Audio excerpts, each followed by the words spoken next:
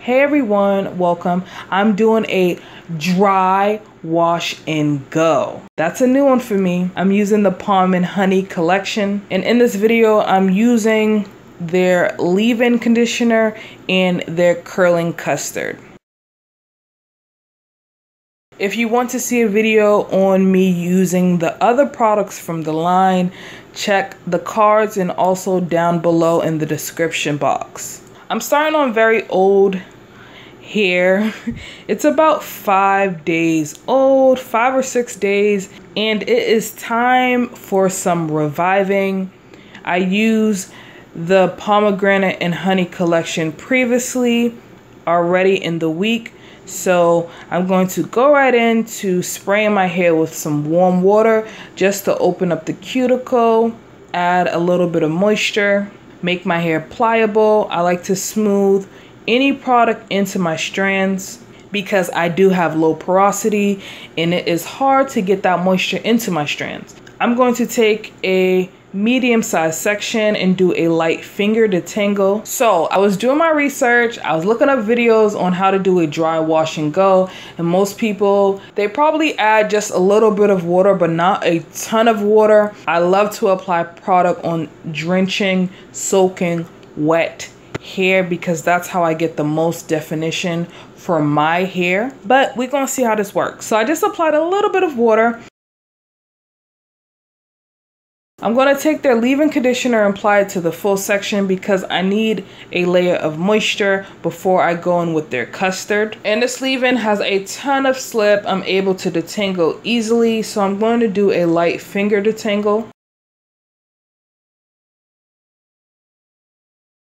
And I am going to further detangle it with a wide tooth comb. Like I said, I'm doing this on old hair and my hair was a little knotty, so I want to get all those kinks out. And then I'm going in with the curling custard. This has a very jelly, slimy consistency, which I love because this is going to give my hair slip and it's going to give it definition. I'm applying a good size amount, not too much, not too little. I'm applying it to the full section, and then I'm going to break that section into a smaller section because I want to ensure that I get some definition. So I'm then going to apply a little bit more of the custard. I'm going to smooth it in and start to separate my curls. For the back section of my hair, it's very loose in texture, so it's very easy to get definition. So I was definitely impressed, but I really wanted to test it on my kinkier sections, which is this section I am doing now. I'm applying more custard if needed. I'm not applying any water, and I'm hoping that I'm getting some definition. Now, as you can see, I'm getting some definition. I do have to coil my ends. This is going to ensure that I get some type of clumpage. It's giving me light definition. Very, very light definition. And I'm just going to repeat those same steps on the rest of my head. Apply the product, coil my ends. And at this point, my hair is drying very fast, so I appreciate that. That's a plus side to doing a dry wash and go. The downside is that I'm not getting too much definition. Another good thing is that my hair is fluffier than normal and my hair isn't weighed down.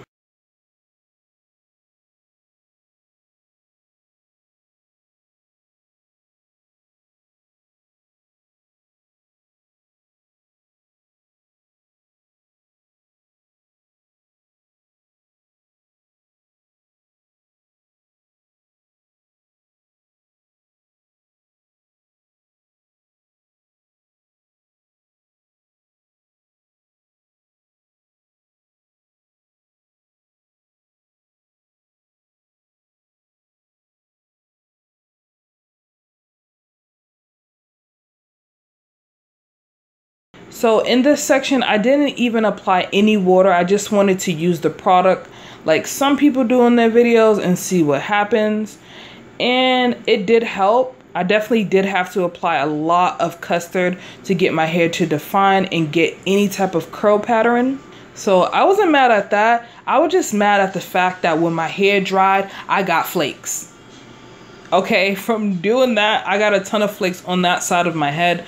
So I don't know. Maybe if I try it out on freshly washed hair, because I did have product previously on my strands. Maybe if I tried it on hair that had no product on it at all, maybe I would have got different results. But I did get a ton of flakes. I did get a lot of definition, and I didn't have to coil my ends as much. I just smoothed the product in. So I guess there's an upside and a downside to this method. If you have a looser curl pattern, this will be a lot different for you. You probably wouldn't have to use any water at all, and you could use less product and you still would have got definition. This process took me about an hour and 10 minutes to do, so it didn't take that long.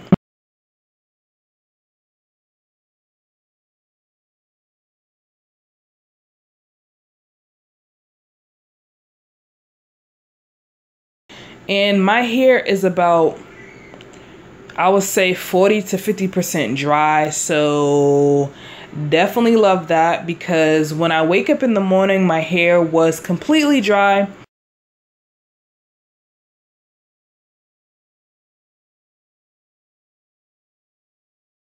So I'm just going to fluff and manipulate it just to get the shape I would like. My hair is very soft. My hair is very moisturized.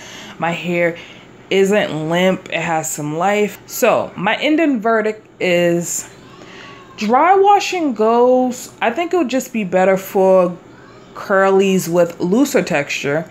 I don't think it works that great for kinkier hair, because the water helps in aiding getting definition when you apply the products on top of your strands. So I probably wouldn't do this again, because even though with my wash and goes I don't get a lot of frizz, my hair is usually just very poofy. I like that look for my wash and goes, but this gives me so little definition. If my hair was drenching, soaking wet, I definitely would have got more definition to my curls. So it definitely depends on what I like or what I would like at the moment.